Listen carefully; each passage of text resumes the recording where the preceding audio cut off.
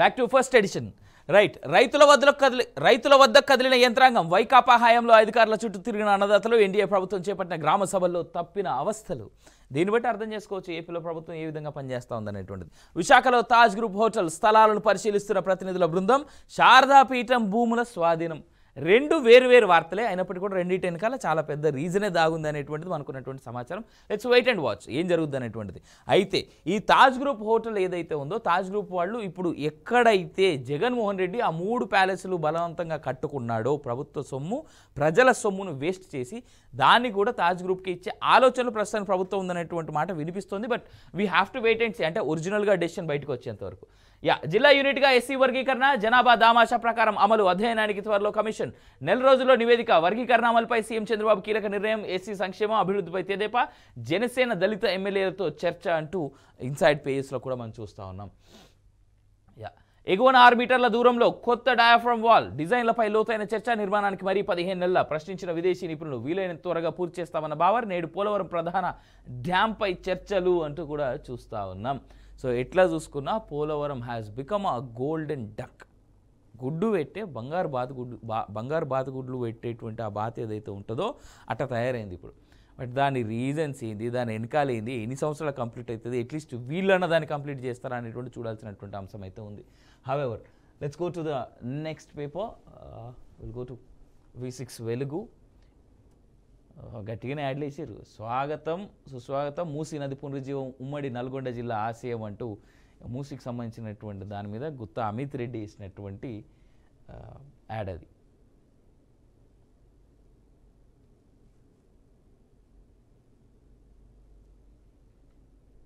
Right మేలో TET రాసిన వాళ్ళకు ఫీజు లేదు ఈసారి దరఖాస్తుల ఫీజు కూడా తగ్గింపు ఒక్క పేపర్కు 750 రెండైతే 1000 ఈ నెల 20 వరకు దరఖాస్తులకు chance TET detailed notification release అంటే చూస్తూ ఉన్నాం. సో టెట్ కోసం వెయిట్ చేస్తూ ఉన్నటువంటి వాళ్ళకి చాలా పెద్ద ఊరట అని మాత్రం చెప్పుకోవచ్చు. రైట్ ఇక కేటీఆర్కి సంబంధించినటువంటి అసలైన ముచ్చట అరెస్ట్ చేస్తారా చేసుకోండి ఫార్ములా ఈ రేస్కు బరాబర్ పైసలు ఇచ్చినాం అప్పుడు నేనే గవర్నమెంట్ నేనే పైసలు ఇమ్మన్న సంతకం కూడా పెట్టిన హెచ్ఎండిఏ స్వతంత్ర సంస్థ నిధులు ఇచ్చేందుకు క్యాబినెట్ అనుమతి అక్కర్లేదు నన్ను అరెస్ట్ చేస్తే మహా అయితే 2 నెలల్లో జైల్లో పెడతారేమో జైల్లోనే యోగా చేసి ట్రిమ్ అయితా బయటకు వచ్చి పాదయాత్ర చేస్తా బీఆర్ఎస్ను ఖతం చేయాలని రాజ్భవన్లో బీజేపీ కాంగ్రెస్ ప్రయత్నాలు కేసు పెడితే గిడితే మేఘా కృష్ణారెడ్డిపై పెట్టాలని డిమాండ్. అసలు మేఘా కృష్ణారెడ్డి అనేటువంటి వ్యక్తిని మేఘా అనేటువంటి సంస్థని పెద్ద ఎత్తున ఎంకరేజ్ చేసినటువంటి పుణ్యాత్ముడు పరమాత్ముడు ఇక వేరే భాషలలో కూడా చెప్పుకోవచ్చు అఫ్కోర్స్. కానీ ఈ మనిషి మేఘా కృష్ణారెడ్డిని తర్వాత మిగిలిన వాళ్ళని చాలా పెద్ద ఎత్తున ఈయన మాట్లాడుతూ ఉన్నాడు. నేను ప్రెస్ మీట్ నేను కూడా చూసిన ఈయన మాట్లాడింది మా అంటే పెడితే గిడితే పెట్టుకుంటారు భయ్ మా అంతకుమించి ఇంకా చేయగలిగింది ఏమున్నదని చెప్పేసి అన్నారు. అంటే పందికొక్కుల్లాగా ప్రజల యొక్క సొమ్మును తిని ప్రజల సంపాదనను తిని ప్రజలు కడుతున్నటువంటి ట్యాక్సులను తిని జేబులు బడాబాబుల ఇండ్లు ఆ ఫామ్ హౌజులు మనం చూసిన మొన్నటిదాకా అయినటువంటి కేసు ఇప్పటికీ నడుస్తూనే ఉంది కదా. ఎంక్వైరీ నిన్ననే అయింది విజయ్కి సంబంధించి ఏడా తీసుకున్న డ్రగ్స్ అని కూడా అడిగిండు కాకను కూడా పిలిచి కూర్చోబెట్టి అన్నా మరి ఏడా నీ బ్లడ్ శాంపుల్స్ హెయిర్ శాంపుల్స్ అన్నీ కూడా ఇస్తే మరి లాస్ట్ 6 మంత్స్గా నువ్వు తీసుకునేవన్నీ మేము కూడా బయట పెడతామని చెప్పేసి పోలీసులు కూడా చెప్పుంటే బాగుండేదేమో. అయినా ఊపు మీద ఉన్నాడు నాకు తెలిసి రేవంత్ రెడ్డిని బాగా రెచ్చగొడతా ఉన్నాడు ఈయన ఎంటైర్ బీఆర్ఎస్ పార్టీ మొత్తం కాంగ్రెస్ పార్టీని గట్టిగా రెచ్చగొడతా ఉన్నారు. రేపో మాపో అరెస్ట్ చేసి లోపలేసినా కానీ ఆశ్చర్యం అయితే లేదు అనేటువంటి మాట కాంగ్రెస్ పార్టీ వర్గాల నుంచి చాలా బలంగా వినిపిస్తూ ఉన్నది. బట్ నిజంగా do they have the guts to arrest this man అనేటువంటి మాట మాత్రం కాంగ్రెస్ సమాధానం చెప్పాల్సినటువంటి అవసరం ఉంది. ఇచ్చిన పైసలు నిన్న అంటా ఉన్నాడు జర్నలిస్టులను కూడా ఏ జర్నలిస్టులు అందరినీ మొన్న అబ్రాడ్ తీసుకోలేదా దానికి గవర్నమెంట్ పైసలు ఇవ్వలేదా అని. జర్నలిస్టులు ఎందుకు తీసుకోపోయారు మొన్న అబ్రాడ్కి తీసుకుపోయారంటే ఆడున్నటువంటి విషయాలని అధ్యయనం చేసుకొని ప్రభుత్వం చేస్తున్నటువంటి పనులను ప్రజలకి చెప్పడానికి తీసుకుపోయింది అంతే తప్ప మాకున్నటువంటి బినామీ సంస్థలకి పైసలు మళ్లించేటువంటి ఉద్దేశాన్ని తీసుకోలేదు కదా. జర్నలిస్టులు కూడా దీనిపైన గట్టిగా మాట్లాడుంటే బావాలే. పాపం ఆయనకి ఒక్కసారి ఏదో పేపర్లో టైటిల్ పెట్టి వదిలేసిరట కేటీఆర్ మెడకి కేటీఆర్ మెడకి బిగుస్తున్న ఉచ్చు అని దానికి మండింది పాపం. చేసిన తప్పులన్నీ చేసిండు మీదికి వెళ్ళి ఇట్లా మాట్లాడుతుండు ఏమన్నాడు చూడు అప్పుడు నేనే గవర్నమెంట్ అంటే ఇంకెవరి మాట ఏం లేదు నేను ఒక్కడిని మాత్రమే రూలింగ్ చేసినా నేను మా అయ్యే తప్ప ఇంకెవరు రూలింగ్ చేయలేదని. అంటే కేటీఆర్ హరీషు సంతోషు ఇక మిగిలింది ఎవరు కవిత ఇక వీళ్ళు తప్ప ఇక గవర్నమెంట్ నడవలేదు అన్నట్టు అక్కడ. మిగిలిన మంత్రులందరూ రబ్బర్ స్టాంపులు. అరే ఈడ స్టాంప్ వేయంటే స్టాంప్ వేసి ఈడ సంతకం పెట్టు అంటే సంతకం పెట్టరు, లేదంటే ఎవ్వడేం మాట్లాడలే. ఇది కేటీఆర్ సింపుల్గా చెప్పినటువంటి మాట. అప్పుడు నేనే గవర్నమెంట్ పైసలు ఇమ్మన్నా సంతకం కూడా పెట్టిన అంటే దాని అర్థమైంది, ఎవరి మాట వినాల్సిన పని నాకేంది పోయి, గవర్నమెంట్లో ఉన్నది మేమే, అప్పుడు మాదే అధికారం, కాబట్టి మేము పైసలు ఎట్లా తినాలనుకుంటే అట్లా తిన్నాం అనేటువంటి మాట ఆయన చెప్పాడు. ఇంకో మాటన చూడు, హెచ్ఎండిఏ స్వతంత్ర సంస్థ నిధులు ఇచ్చేందుకు క్యాబినెట్ అనుమతి అక్కర్లే. హెచ్ఎండిఏ స్వతంత్ర సంస్థ అని చెప్పేసి హెచ్ఎండిఏకి సంబంధించి హెచ్ఎండిఏ లిమిట్లో ఉన్నటువంటి ల్యాండ్లన్నీ కూడా నాయే, కబ్జాలు మేమే పెట్టినాం. అమయ్ కుమార్ ఐఏఎస్ మీద ఏదైతే ఇప్పుడు ఎంక్వైరీ నడుస్తూ ఉందో, నిన్న ఆర్డీఓ పైన నడిచినటువంటి ఎంక్వైరీలో అందులో కూడా ఉన్న భూ కబ్జాలు ఉన్నది నేనే, అది కూడా చెప్తే అయిపో కదా కేటీఆర్. వద్దాం వాటి మీద కూడా వస్తా మాట్లాడతా, ఇవాళ మొదటి రోజు ఎందుకని చెప్పేసి వదిలేస్తున్నా. నేడు మూసి వెంట సీఎం యాత్ర, 5 కిలోమీటర్ల నడక, రైతులు మత్స్యకారులతో మాటాముచ్చట, కుటుంబ సమేతంగా యాదగిరి గుట్టకు వెళ్లిన సీఎం రేవంత్ రెడ్డి. యాదగిరి నర్సన్న సంగం భీమలింగం స్వామికి ప్రత్యేక పూజలు. పాదయాత్ర అనంతరం బహిరంగ సభ ఏర్పాట్లను పరిశీలించిన మంత్రులు తుమ్మల, కోమటిరెడ్డి. కమిట్మెంట్తో పనిచేస్తూ ఉన్నాడు రేవంత్ రెడ్డిని, మెచ్చుకోవాలి నిజంగా. వాస్తవానికి కాంగ్రెస్ పార్టీ అంటేనే, కాంగ్రెస్ పార్టీలో ఉన్నటువంటి ప్రతి లీడర్ ఒక CM క్యాండిడేటే. That's the goodness of Congress party. అదేందో ఒక విస్తరాకులో మొత్తం అన్నీ పరిచేసి ఇక ఇప్పుడు కొట్టుకోండ్రా భయ అని చెప్పేసి వదిలేస్తే ఎవడెక్కువ తింటాడు అనేటువంటి కొట్లాట కనుక మొదలైతే అదే కాంగ్రెస్ పార్టీ. అట్లాంటి చోట కూడా this man is doing really good. సరే కొన్ని అంశాలు రేవంత్ రెడ్డితో చాలా తీవ్రమైనటువంటి వ్యతిరేకతలు మాకు కూడా ఉన్నప్పటికీ కూడా Revanth Reddy is doing good. Musi ప్రక్షాళన అనేటువంటిది ఖచ్చితంగా కావాల్సినటువంటి అంశమే. దాని చుట్టుపక్కల బ్రతుకున్న వాళ్ళని అడిగితే తెలుస్తుంది దాంట్లో నుంచి వచ్చేటువంటి వ్యర్థాల యొక్క వాసన ఏందనేది. వీళ్ళు మాట్లాడుతూ ఉన్నారు నిన్నదాకా కేటీఆర్ వాళ్ళు వీళ్ళందరూ కలిసి. సీఎం రేవంత్ రెడ్డి శుక్రవారం తన పుట్టినరోజు సందర్భంగా మూసి పునరుజ్జీవ సంకల్ప యాత్ర చేయనున్నారు. ఆయన ముందుగా యాదగిరిగుట్ట లక్ష్మీనరసింహస్వామిని దర్శించుకొని మూసీ నది వెంట 5 కిలోమీటర్ల పాదయాత్ర చేస్తారు. ఈ సందర్భంగా మూసీని పరిశీలించి దాని కాలుష్యం వల్ల ఇబ్బందులు పడుతున్న వివిధ వర్గాల ప్రజలతో మాట్లాడతారు. అనంతరం అక్కడ నిర్వహించే బహిరంగ సభలో మూసీ కాలుష్యం, ప్రభుత్వం చేపడుతున్న మూసీ పునరుజ్జీవం ప్రాజెక్టు, దానివల్ల కలిగే ప్రయోజనాలను వివరిస్తారు. సీఎం పర్యటనకు సంబంధించిన ఏర్పాట్లను మంత్రులు తుమ్మల నాగేశ్వరరావు, కోమటిరెడ్డి వెంకటరెడ్డి, కలెక్టర్ హనుమంతరావు గురువారం పరిశీలించారు. కొండపైన, కొండ కింద సీఎం సందర్శించే ప్రాంతాల్లో చేసిన ఏర్పాట్లను ఆలయ ఈవో భాస్కర్ రావుతో కలిసి పర్యవేక్షించారు. సీఎం పర్యటన సందర్భంగా పోలీసులు భారీ బందోబస్తు కూడా ఏర్పాటు చేశారు. సరే ఇక సీఎం షెడ్యూల్ చూద్దాం. సీఎం రేవంత్ రెడ్డి ఉదయం 9 గంటలకు హైదరాబాద్లోని బేగంపేట నుంచి హెలికాప్టర్లో కుటుంబ సమేతంగా యాదగిరిగుట్టకు బయలుదేరుతారు. ఉదయం 10 గంటలకు లక్ష్మీనరసింహస్వామిని దర్శించుకొని ప్రత్యేక పూజలు చేస్తారు. ఉదయం 11:30 యాదగిరిగుట్ట టెంపుల్ డెవలప్మెంట్ అథారిటీ ఆలయ అభివృద్ధి పనులు, ముఖ్యంగా స్వర్ణ తాపడం పనుల పురోగతిపై సమీక్ష నిర్వహిస్తారు. మధ్యాహ్నం 1:30 రోడ్డు మార్గంలో వలిగొండ మండలం సంగం వెళ్లి మూసీని సందర్శిస్తారు. అక్కడే నది మధ్యలో ఉన్న భీమలింగం స్వామిని దర్శించుకొని పూజలు చేస్తారు. మూసీలో కాలుష్యం ఎలా ఉందో పరిశీలిస్తారు. ఆ తర్వాత మూసీ వెంట ధర్మారెడ్డి కాలువ వరకు పాదయాత్రగా వెళ్తారు. అయితే నేను మాట చెప్తా, నేను ఈ మాట చెప్తే చాలామంది నన్ను తిట్టుకుంటారేమో, కానీ ఒక్కసారి హైదరాబాద్లో ఉండేటువంటి వాళ్ళు ఆలోచించాలి. మూసీ చుట్టుపక్కల మూసీలో పంటలు పండించి ఆ మూసీ పంటలను తీసుకొచ్చి మనకే అమ్ముతా ఉన్నారు హైదరాబాద్లో.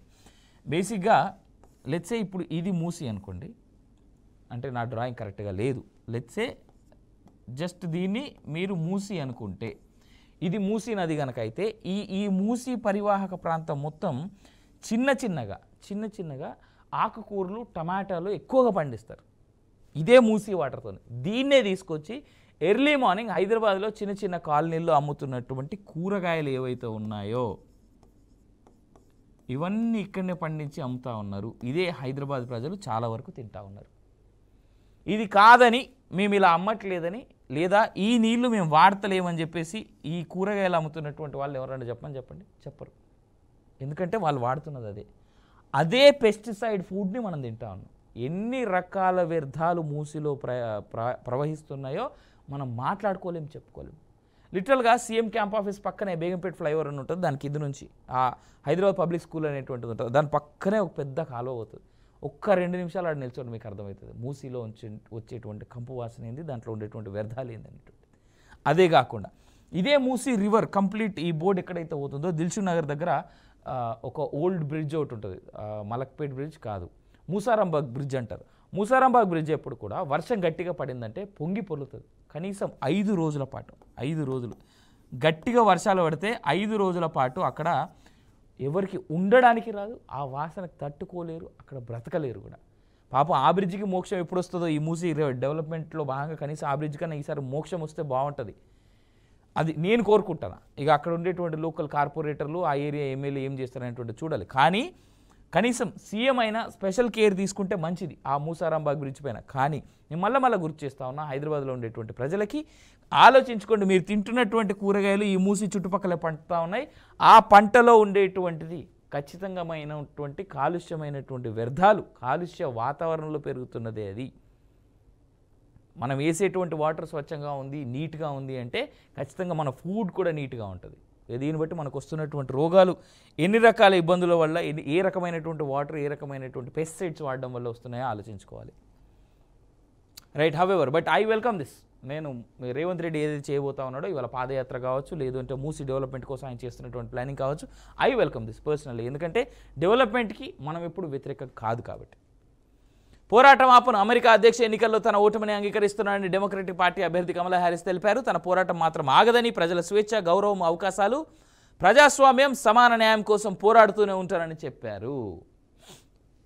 కమలా హ్యారిస్, జో బైడెన్ వాళ్ళకంటే ముందు ఆయన ప్రెసిడెంట్ పేరు మర్చిపోయినా కానీ ఇప్పుడు ప్రస్తుతం బంగ్లాదేశ్లో ఉన్నటువంటి ప్రధానమంత్రిగా లేదా ప్రెసిడెంట్గా కొనసాగుతూ ఉన్న షరీఫ్ అనేటువంటి వాడిని పిలుచుకొని ఒబామా, బరాక్ ఒబామా వీళ్ళంతా కలిసి ఒక ఫార్ లెఫ్ట్ వింగ్గా ఏర్పడి ఈమెతో సహా, ఇన్ఫ్యాక్ట్ అసలు గెలవాల్సినటువంటి వ్యక్తి ఫార్ లెఫ్ట్ వింగ్తో ఎప్పుడైతే చేతులు కలిపిందో అక్కడే ఆమె ఓటమి పునాదులు పడ్డాయి.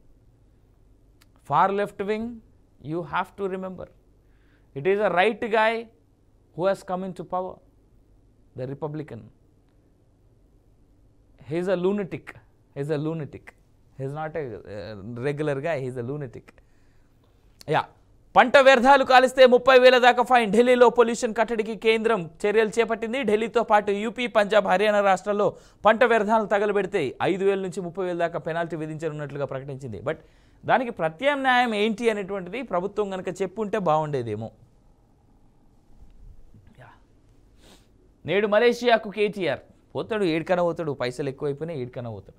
అంత ఉలికి పాటేందుకు కేటీఆర్, లొంగిపో, గుమ్మడికాయ దొంగ అంటే భుజాలు ఎందుకు తడుముకుంటున్నావు? మంత్రి పొంగులేటి. పేలబోయి లక్ష్మీ బాంబులు కాదు, ఆటం బాంబులు, ప్రజల సొమ్ము దోచుకున్నోళ్లకు చట్ట ప్రకారం శిక్ష తప్పదు, పాదయాత్ర కాదు, మోకాళ్ళ యాత్ర చేసిన కేటీఆర్ను ప్రజలు నమ్మరని వ్యాఖ్య. మొన్న ఇదే కాంగ్రెస్ పార్టీకి సంబంధించి నాకు తెలిసి ఆయన media incharge are media president అనుకుంటా, రామ్మోహన్ రెడ్డి, ఆయన మాట్లాడుతూ ఉంటూ చేతుల యాత్ర చేయి నువ్వు, కాళ్ళ యాత్ర, మోకాళ్ళ యాత్ర కాదు, పాదయాత్ర కూడా కాదు అనేటువంటి మాట అన్నాడు. ఏ రకంగా కాంగ్రెస్ వాళ్ళు బీఆర్ఎస్ వాళ్ళని ఎద్దేవా చేస్తూ ఉన్నారు, ఎంత దారుణంగా ఇచ్చేస్తూ ఉన్నారని అర్థం చేసుకోవచ్చు. అయితే పొంగులేటి చెప్పిన వాటిలో ఒక 4 పాయింట్లు నేను చెప్తా చూడండి, దాన్ని బట్టి మీకు అర్థమైపోతుంది. అంటే ఆయన అరెస్ట్ని ఎందుకు వీళ్ళు ఇంత పెద్ద ఎత్తున మాట్లాడుతూ ఉన్నాడు, అసలు కేటీఆర్ అరెస్ట్ అయ్యేందుకు అవకాశం ఉందా లేదా అనేటువంటిది. ఒకటి, ఇగో ఈడున్నటువంటి ఈ 2 పేర్లు ఫస్ట్ తీసుకుందాం. అమయ్ కుమార్, తర్వాత సోమేష్ కుమార్, ఇద్దరు ఐఏఎస్లు, అమయ్ అండ్ సోమేష్. రైట్, ఇది అయిపోయిందా? ఫస్ట్ థింగ్ ఫస్ట్, కాళేశ్వరానికి సంబంధించి చాలా పెద్ద ఎత్తున ఎంక్వైరీ అయితే జరుగుతూ ఉంది. ఈ కాళేశ్వరంకి సంబంధించినటువంటి ఎంక్వైరీలో దాదాపుగా ఒక కొలిక్ అయితే వచ్చింది. దాని తర్వాత ఫోన్ ట్యాపింగ్, అంటే కేటీఆర్ అరెస్ట్ అవ్వడానికి కారణాలు అయ్యేటువంటి విషయాలు. ఓకే, రెండోది చాలామంది మర్చిపోయి చాలామంది వదిలేసినటువంటి అంశం డబుల్ బెడ్రూమ్స్. ఈ డబుల్ బెడ్రూమ్స్కి సంబంధించి కూడా గత ప్రభుత్వంలో జరిగినటువంటి అవకతవకల్ని రేవంత్ రెడ్డి చాలా సైలెంట్గా అన్నీ ఒక్కొక్కటి బయటికి తీస్తూ ఉన్నాడు. ఇన్ఫ్యాక్ట్ ఫోన్ ట్యాపింగ్ పూర్తి స్థాయిలో కనుక అంశం బయటికి వస్తే కేటీఆర్ ఒక్కడు కాదు, కేసీఆర్ని కూడా అరెస్ట్ చేస్తారు అనే మాట కాంగ్రెస్ వాళ్ళు చెప్తున్నారు, నా మాట కాదు. కాళేశ్వరం అయిపోయింది, డబుల్ బెడ్రూమ్ అయిపోయింది, ఫోన్ ట్యాపింగ్ అయిపోయింది. ఇంటింటికి నల్ల, ఇంటింటికి వాటర్ అనేటువంటి దాంట్లో మిషన్ కాకతీయ, మిషన్ భగీరథ అంటూ 2, ఒకటి పైపులు వేయడానికి, ఒకటి నీళ్ళు వేయడానికి. అంటే ఆ చిన్న పైపులు ఇంటి దాకా వేయడానికి, ఇంకోటి ఊళ్ళంతా పైపులు వేయడానికి. Machine Bhagiratha and machine Kakatiya, ఈ 2 కూడా దీంట్లో కూడా చాలా పెద్దగా అవకతవకలు జరిగినాయి అనేటువంటి మాట బయట పెడుతూ దానికి సంబంధించినటువంటి పూర్తి స్థాయి రిపోర్ట్లను బయట పెట్టేందుకు కాంగ్రెస్ పార్టీ రెడీ అయింది. ఇవే కాకుండా ఇంకా ఉన్నాయి, ఇంకా వీళ్ళు చేసినవి ఉన్నాయి. డబుల్ బెడ్రూమ్లే కాకుండా హైదరాబాద్ చుట్టుపక్కల ఏదైతే 100-200 కోట్లకు, 100-150 కోట్లకు, 116 కోట్లకి ఏదైతే ల్యాండ్ అమ్ముడుపోయిందో, ఏది మెహదీపట్నం అవతల అక్కడ ఉన్నటువంటి ఏరియాలో, దాని మీద కూడా పెద్ద ఎత్తున జరుగుతూ ఉన్నాయి. అదే కాకుండా ఇన్ఫ్యాక్ట్ బీఆర్ఎస్ భవన్ ఏదైతే ఉందో, ఇప్పుడు ప్రజాభవన్ అంటారు, ఒకప్పుడు దాంట్లోకి ఎవడన్నా పోవాలంటే భయపడేటోడు కూడా. ఇన్ఫ్యాక్ట్ మంత్రులే భయపడ్డటువంటి సందర్భాలు చాలా సందర్భాల్లో ఉన్నాయి. అప్పటి మంత్రులు, ఇప్పటి వాళ్ళు కాదు. బీఆర్ఎస్ భవన్ ఏదైతే ఉందో బీఆర్ఎస్ భవన్కి ఇచ్చింది 0.75 ఎకర్స్ ఆఫ్ ల్యాండ్ అయితే ఇది దాదాపుగా 2 నుంచి 3 ఎకరాల వరకు వాళ్ళు కబ్జా చేసి దాన్ని కట్టారు. బీఆర్ఎస్ భవన్ బంజారా హిల్స్లో ఉంటుంది. ఎవరిచ్చిర్రయ్యా దీన్ని వీళ్ళకి ల్యాండ్ అంటే అప్పుడు వైఎస్ రాజశేఖర రెడ్డి బతుకున్నప్పుడు ఆయన కాంగ్రెస్ హయాంలో ఇచ్చిండు. దీన్ని అడ్డం పెట్టుకొని దాదాపు 2 నుంచి 3 ఎకరాలు కట్టిరు. It's a private land. ఎందుకు ప్రభుత్వం దీని మీద చర్యలు తీసుకుంటలేదో తెలియదు. దీని మీద కేసు కూడా నడుస్తుంది బీఆర్ఎస్ భవన్ పైన, బీఆర్ఎస్ భవన్ ఉన్నటువంటి ఆ ల్యాండ్ పైన. కానీ ప్రభుత్వం ఇప్పటి వరకు ఇది ప్రభుత్వ స్థలం కాబట్టి ఇక్కడే మేము ఈ బిల్డింగ్ కట్టినాం అనేటువంటి ఉద్దేశాన అవి చెప్తూ ప్రభుత్వం హైకోర్టులో నడుస్తున్నటువంటి కేసుకి ఇప్పటిదాకా కనీసం ఆధారాలు సమర్పించలేదు. బీఆర్ఎస్ భవన్ ల్యాండ్ ఏదైతే ఉందో ఆ బీఆర్ఎస్ భవన్ ల్యాండ్కి సంబంధించినటువంటి డీటెయిల్స్ చూస్తే మొత్తం 17 ఎకరాల ల్యాండ్, అది మొత్తం ప్రైవేట్ ల్యాండ్. ఒక ఆయన గొర్రెలు కాసుకోవడానికి కొన్నాడు ఆ రోజులలో. 2006 ఆర్ 2004 వరకు, ఇఫ్ ఐఎమ్ నాట్ రాంగ్, వాళ్ళ దగ్గర ఆ ల్యాండ్ మీద వాళ్ళు కట్టిన కరెంటు బిల్లు, వాళ్ళు కట్టిన ట్యాక్సులు కూడా ఉన్నాయి. That has become a government land today. ఆడ డబుల్ రోడ్ వేసిరు. ఇలా కట్టినటువంటి పోలీసులది స్పెషల్ టీమ్స్కి ఆ పోలీసు వాళ్ళ భవన్ కట్టిరు కదా, అది కూడా ఆ ప్రైవేట్ ల్యాండ్లోనే ఉన్నది సగం. ఎంక్రోచ్మెంట్స్ ఇవన్నీ ప్రభుత్వం 2 రోడ్లు వేసింది ఆడ, పోలీస్ భవన్ పక్కకి వెళ్ళి ఆ బీఆర్ఎస్ భవన్ పక్కకి వెళ్ళి, అది కూడా ప్రైవేట్ ల్యాండే కదా. ఇన్ఫ్యాక్ట్ ఆడ ఒక నాలా ఉండే, ఆ నాలాని కబ్జా చేసేసి ప్రభుత్వమే అఫ్కోర్స్ కొంత ఆ పక్కన కట్టిరు. నేను నిన్నే పోయినా అక్కడి నుంచి. కానీ అది మొత్తం ప్రైవేట్ ల్యాండే. అక్కడ ఒక అమ్మవారి గుడి ఉండే, చిన్న అమ్మవారి గుడి. ఆ ల్యాండ్ ఓనర్ ఒకరోజు ఆ ఏరియాలోకి పోయినందుకు నువ్వు ఈ ల్యాండ్లోకి ఎందుకు వచ్చినావు, ఇది గవర్నమెంట్ ల్యాండ్ అని చెప్పేసి ఆయన మీద కూడా కేసు పెట్టినటువంటి దాఖలాలు ఉన్నాయి. కానీ అట్లీస్ట్ ఈ కాంగ్రెస్ అన్నా కానీ దాన్ని గుర్తించాలి కదా, ఇట్స్ ప్రైవేట్ ల్యాండ్ అని.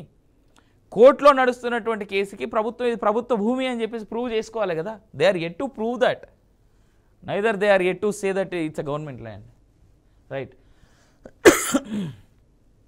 రిక్రూట్మెంట్స్ మధ్యలో రూల్స్ మార్చొద్దు. రాజస్థాన్ హైకోర్టు నియామకాల కేసులో సుప్రీం వ్యాఖ్య. గతంలో ఏపీ కేసులో ఇచ్చిన తీర్పును సమర్థించిన బెంచ్.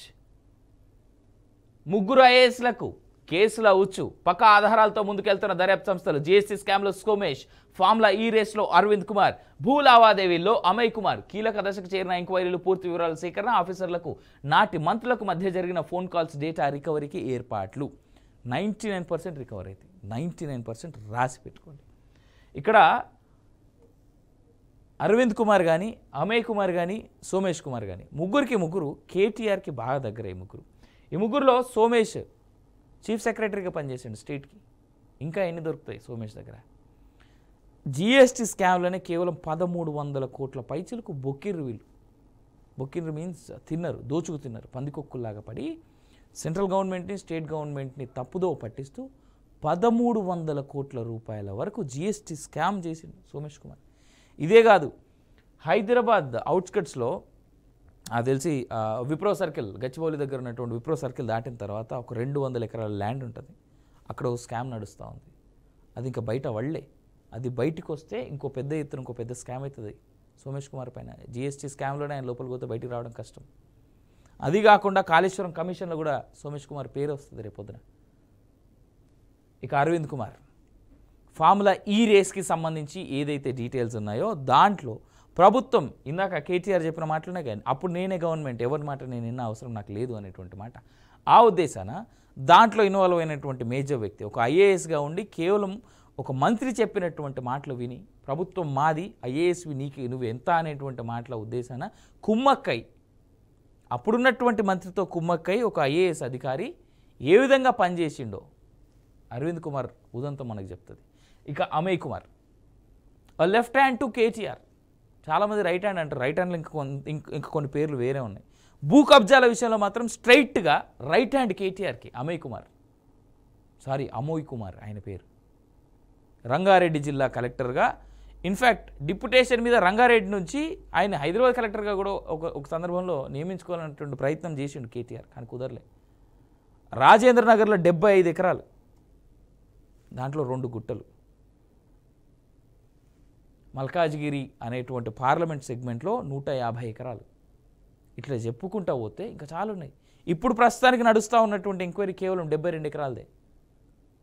అసలు విషయాలు బయటపడితే గతంలో పనిచేసినటువంటి కేటీఆర్కి బాగా దగ్గర చేసినటువంటి ఈ ఐఏఎస్లు ఎవరైతే ఉన్నారో చాలామందికి స్ట్రైట్ తీసుకుపోయి కూర్చుంటారు అలా. బట్ ప్రభుత్వానికి నిజంగా అంత దమ్ముందా వాళ్ళని అరెస్ట్ చేసి వాళ్ళని లోపల పెట్టే అంత? I personally doubt. దీన్ని మనం ఎంత తక్కువ చెప్పుకున్నా కానీ అంత ఎక్కువే. బట్ ఈ ముగ్గురే కాదు, ఇంకా కొంతమంది ఉన్నారు. పేర్లు బయటికి రావాలే, వస్తాయి. ప్రభుత్వం నిజంగా చర్యలు ప్రాపర్గా తీసుకుంటే మాత్రం ఖచ్చితంగా అవుతుంది. మాజీ మంత్రి మల్లారెడ్డికి త్వరలో ఈడీ నోటీసులు. పీజీ మెడికల్ సీట్ల స్కామ్లో చర్యలు. సీట్లు బ్లాక్ చేసి కోట్లు వసూలు చేశారని ఫిర్యాదులు. గతేడాది ఫిబ్రవరిలో కేసు నమోదు చేసిన ఈడీ జూన్లో రాష్ట్ర వ్యాప్తంగా 10 కాలేజీల్లో సోదాలు. మల్లారెడ్డి మెడికల్ కాలేజీలో 1.4 కోట్లు సీజ్, ఖాతాలో 2.89 లక్షలు freeze. Mallareddy college AO Sundar రెడ్డిని ప్రశ్నించిన ఈడీ. 2 అంశాలున్నాయి. సరే, మల్లారెడ్డి పాపం ప్రభుత్వం మారంగానే కాంగ్రెస్లోకి పోయేటువంటి ప్రయత్నం చేసిండు, బీజేపీ పెద్దల్ని కూడా కలిసిండు. ఇక బీఆర్ఎస్లో కొన్నిసార్లు భరోసా తీసుకునేటువంటి ప్రయత్నం చేసిండు కానీ ఎటు కాలే. ఒకటి ఈ విషయంలో టార్గెట్ చేసి రాయను కానీ ఈ హైడ్రా అనేటువంటి సంస్థ ఏదైతే రంగనాథ్ ఆపరేట్ చేస్తున్నటువంటి సంస్థ ఉందో, రంగనాథ్ లీడ్ చేస్తున్నటువంటి సంస్థ ఉందో, రేవంత్ రెడ్డి స్పెషల్ కేర్ తీసుకుంటున్నటువంటి సంస్థ ఉందో, ఈయన కాలేజీలు, ఈయన అక్రమంగా కట్టినటువంటి బిల్డింగ్లు, ఆ చెరువులు, కబ్జాలు ఏవైతే అయినాయో వాటి మీద ఎందుకు ఫోకస్ చేస్తలేరు? అట్లీస్ట్ ఏదో ఒక అంశంలో మల్లారెడ్డిని టార్గెట్ చేసిండు. ఎందుకు? మీరు అడిగిన పైసలు ఇవ్వలేదనే.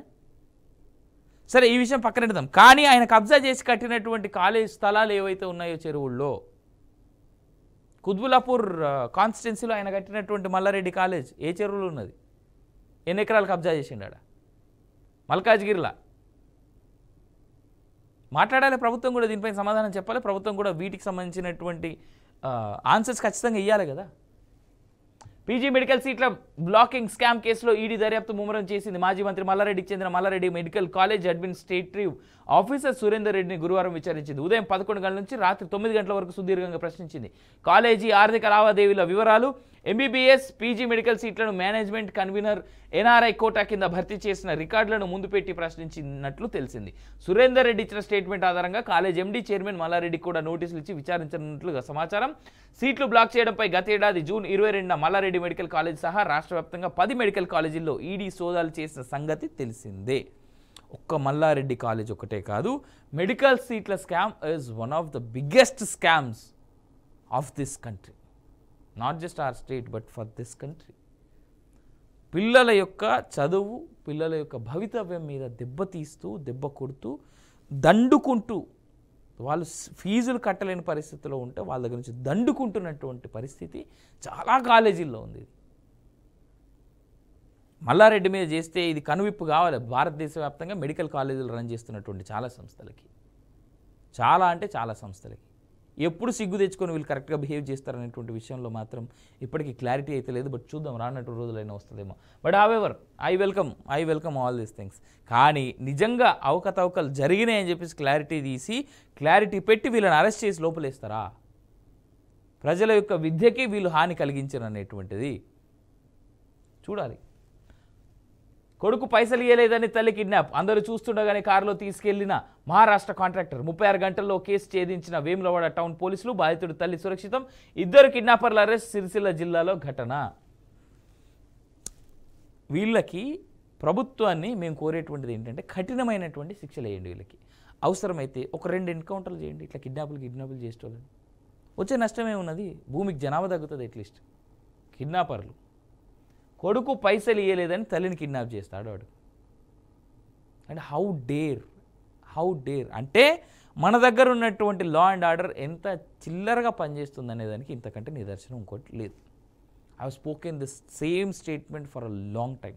ఈ మధ్య కాలంలో పోలీసులు కూడా అరెస్ట్ అయ్యి జైలులో వేసిన తర్వాత వాళ్ళ మీద విపరీతంగా బ్యాంకింగ్లో ఉండి దొంగలు లేదా ఎవరి మీద కేసులు పెట్టాలో తెలియని పెండింగ్లో ఉన్నటువంటి కేసులన్నీ లోపల ఎవరెవరినైతే ఇస్తారో వాళ్ళ మీద మళ్ళీ తిరిగి పీటీ వారెంట్లని, ఇంకో వారెంట్ అని విపరీతమైనటువంటి రాంగ్ కేసులు వాళ్ళ మీద పెడతా ఉన్నారు. మరి దీనిపైన ప్రభుత్వం ఏ విధంగా స్పందిస్తుంది? దీనిపైన డీజీపీ కానీ సిపి కానీ ఏ విధంగా మాట్లాడతారు? దానిపైన కూడా బీఆర్కే న్యూస్ వర్కౌట్ చేస్తూ ఉంది. ఏ విధంగా జైళ్ళలో మగ్గుతున్నటువంటి వారిపైన దొంగ కేసులు నమోదవుతూ ఉన్నాయి అనేటువంటి అంశం పైన బయటకు వస్తాం. బీఆర్కే న్యూస్ ఏం తగ్గేటువంటి ఆలోచనలో లేదు. రైట్, ఒకసారి ఆన్సర్ చూద్దాం.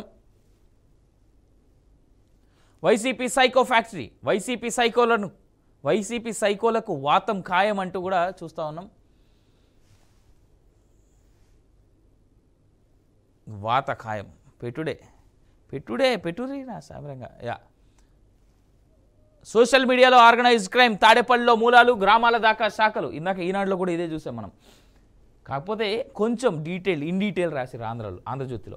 కూటమి నేతలు కుటుంబ సభ్యుల టార్గెట్, కంటెంట్ పోస్టుల సృష్టికి ప్రత్యేక కేంద్రాలు. అక్కడి నుంచి వైసీపీ సోషల్ మీడియా కన్వీనర్కు దశల వారీగా గ్రామస్థాయికి చేరే పోస్టులు. సూత్రధారులు, పాత్రధారులను గుర్తించిన పోలీసులు కట్టె చర్యలతో నెలలోనే కట్టడి చేసేలా ప్రణాళిక.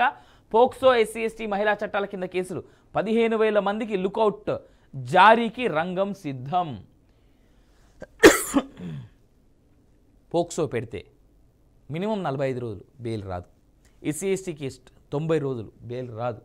ఇక మహిళా చట్టాల కింద కేసులు 15 రోజులు మినిమం మహిళా చట్టం కింద. అయితే ఒకవేళ అన్ని కేసులు కలిపి ఒకేసారి రిజిస్టర్ చేస్తే, ఇప్పుడు లెట్సే ఒక వ్యక్తి ఉన్నాడు, అతని మీద ఈ 3 చట్టాల కింద కనుక కేసు రిజిస్టర్ చేస్తే 90 రోజుల వరకు రాదు. లేదు అలా కాదు, వీళ్ళు ఏదైనా ఇంకా కొత్తగా ప్లాన్ చేద్దామని చెప్పేసి, ఇవాళ డేట్ ఎంత, 8th కదా, 8th రోజు ఒక కేసు పెట్టి నెల రోజుల తర్వాత మళ్ళీ ఎస్సీ ఎస్టీ కేసు పెడితే, అంటే 8th రోజు పెట్టిన కేసుకి 45 డేస్లో బెయిల్ వస్తుందని చెప్పేసి కనుక పోలీసులు అనుకుంటే, నెల రోజుల తర్వాత మళ్ళీ ఎస్సీ ఎస్టీ కేసు పెడితే అక్కడి నుంచి 90 రోజులు. అప్పటిదాకా నువ్వు ఉన్న 30-40 రోజులు జైల్లో వర్కౌట్ కాదు. ఇది ప్రస్తుతానికి కొన్ని కోట్లు ఆలోచిస్తున్నటువంటి విధానం కూడా. జాగ్రత్తగా ఉండాలి. ఇప్పటిదాకా చేసిన తప్పులకు మూల్యం చెల్లించుకునేటువంటి రోజులు వచ్చినాయి అన్నమాట వీళ్ళకి. సోషల్ సైకోల పని పట్టేందుకు విషం చిమ్మే సర్పాల కోర్లు పీకేందుకు తాడేపల్లి మూలాల నుంచి శాఖోపశాఖలుగా విస్తరించిన విషవృక్షాన్ని కూకటి వేలతో పెకిలించేందుకు రంగం సిద్ధమవుతుంది. వైసీపీ అధికారంలో ఉన్నప్పుడు ఆ తర్వాత సోషల్ మీడియా వేదికగా విచ్చలవిడిగా చెలరేగిపోతున్న వారిపై చట్ట పరిధిలోని కఠిన చర్యలు తీసుకోబోతున్నారు. ముఖ్యమంత్రి చంద్రబాబు ప్రకటించినట్లుగానే నెల రోజుల్లోనే ఈ ప్రక్రియ పూర్తి చేయాలని పోలీసులు భావిస్తున్నారు. ఇందులో భాగంగా వైసీపీ సోషల్ మీడియా మూలాలు విష ప్రచారం సాగించే తీరుపై పకడ్బందీగా వివరాలు సేకరిస్తున్నారు. విశ్వసనీయ సమాచారం ఆధారంగా వైసీపీ సోషల్ అరాచకాలు సాగించే తీరుపై ఆంధ్రజ్యోతి అందిస్తున్న ప్రత్యేక కథనం అంటూ కూడా చూస్తా ఉన్నాం, మీరు చూసుకోవచ్చు. అయితే ఇక్కడ ఒక మాట నేను చెప్తా, ఇక్కడ చాలా క్లియర్గా ఓన్లీ వైసీపీ వాళ్ళనే కాకుండా నిజంగా ఆడవాళ్ళ మీద దారుణాలు మాట్లాడేటువంటి వాళ్ళని టార్గెట్ చేసి వాళ్ళ మీద ఏమైనా ప్రాపర్ చర్యలు తీసుకుంటే మంచిది. ఇది ప్రజలకు మంచిది, ప్రభుత్వానికి మంచిది. కేవలం వైసీపీ వాళ్ళ మీద మాత్రం మేము చర్యలు తీసుకుంటామంటే మాత్రం అది కరెక్ట్ కాదు. యా, నా కుమార్తె కన్నీళ్లు చూస్తే అలా మాట్లాడానమ్మా, నేను fake news బాధితురాలనే sir. Deputy CM, హోంమంత్రి, మాట మంత్రి. మీకు మా ఇళ్లలో ఆడవాళ్లకే రక్షణ లేకపోతే ఇక సమాజానికి మనమేం భరోసా ఇస్తాం? ప్రమాదకరమైన సోషల్ సైకోలను ఉపేక్షిస్తే సమాజాన్ని నాశనం చేస్తారు. పవన్ ఆందోళన, నాపైన దారుణమైన ట్రోలింగ్స్ చేశారు సార్. ఆడబిడ్డలకు అన్యాయం జరిగితే ఊరుకోం. హిందూపురం, కడప, చీరాల, తిరుపతి ఎక్కడ ఘటన జరిగిన గంటల్లోనే అరెస్టు అంటూ అనిత.